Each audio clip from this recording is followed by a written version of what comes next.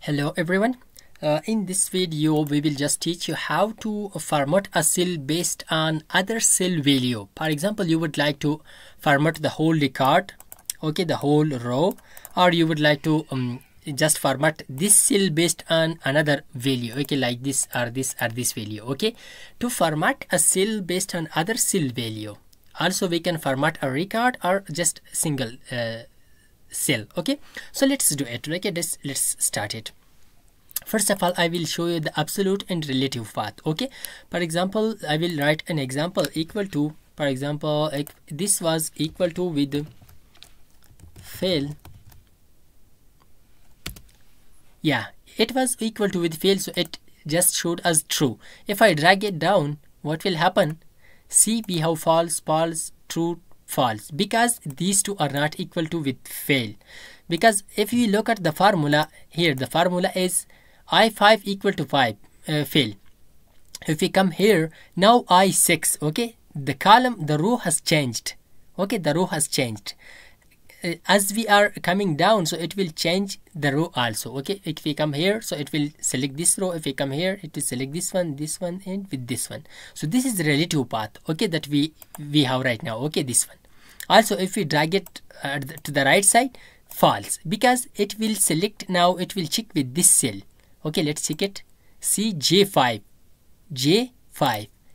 this, it will check this with fail. So this is relative path. If we are moving to the right side or down, it will go according to that. So let's make it absolute path. Okay, what will happen? So to make it absolute, for example, so we can add here to the formula. Okay, to the formula we can add $sign to the column, $sign to the row number. Now we lacked both row and column. Okay, it will just check this cell with all other if we go to the right side or down. Okay, so let's press enter. What happened? See, right now we have true, because that is true. Okay, fail is equal to with that cell. If we come down, true. Why? Because if we come here to the formula to this cell, see again I5. If we come here, I5. Okay, because this cell we lacked it. This is absolute path. We lacked here. Okay, we lacked that. If we go to the right side or to the left side, it will just check that cell with fail. Okay, so this is absolute. But if we want to lack just the column, okay, for example, just come here. We want just to lack the column, not the row.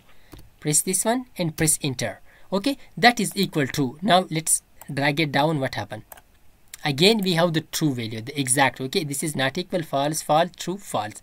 Why? Because right now the column is lack with us.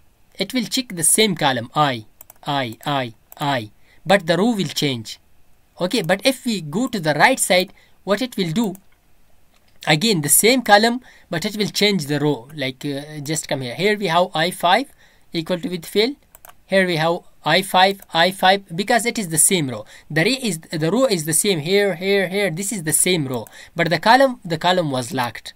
So this is the absolute and relative path. Now let's apply it. Okay, for example, we want to just format this name column. Okay, later from this we will just format the whole record, the whole row.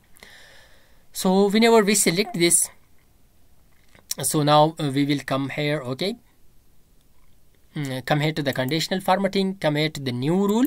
Okay, new rule, come here to the use a formula to determine which cells to format. Okay, select this one. Now here we will write our formula. So to write our formula, we will write equal to I5. Okay, I5 was equal to with fail. Right now, so now what we will do, the column is the same column with us. This is the same column, but the row will change. So we will lack the column. Okay, so let's change lack the column, $sign before that. If it was equal to with fail, we will format that name, okay, to red color. Okay, so just these two name has changed. Okay, the value of those two name has changed. See, these are fail with us, so the name, the format of that has changed to red color. So now let's clear it. I will just clear conditional formatting, clear from entire sheet. Now I would like to select the whole row. Okay, if a student was fast, so we will select the whole, we will format the whole row. So for that, select the whole records. After selecting it, come here to the conditional formatting, new rule, this one again this equal to lock the column I5 was equal to with fast. If it was equal to with fast, for the pass, what we will do, we will change the background color to this green color. Okay, see, we have 3 student fast and the whole row has selected like this, formatted like this. We can format as how much you can bold the text, italic, increase the size, whatever you want, so you can do that. So it was all about this. Okay, to just format a cell based on other cell value. I hope this video was helpful for you. If you like this video, don't forget to subscribe our YouTube channel. Thanks for watching.